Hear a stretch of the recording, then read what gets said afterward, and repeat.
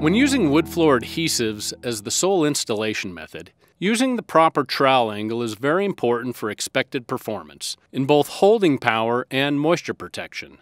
The most common mistakes made with trowel applications include floating the adhesive across the floor and/or angling the trowel too low to the floor.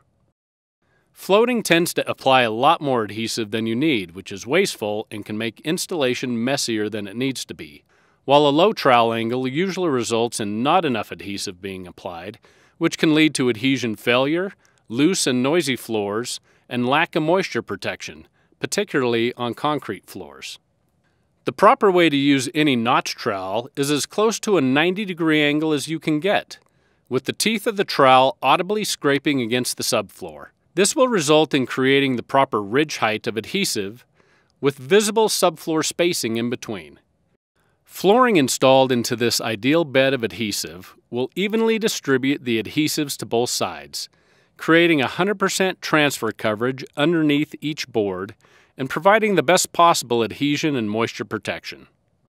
When spreading adhesive, work your runs about 2 to 3 feet deep, but not more than you can reach back across to install the flooring. With your trowel, distribute the product evenly across the work surface, then pull the adhesive away from your flooring in perpendicular sweeps. This helps to avoid getting too much adhesive right next to your last board run, which could then squeeze up and out of the seams as you're installing the floor. Continue this technique all the way down the run. To install the flooring, begin by positioning the tongue into the groove at a 45-degree angle, simultaneously continuing to push the tongue in while lowering the board to floor level, laying it fully into the adhesive.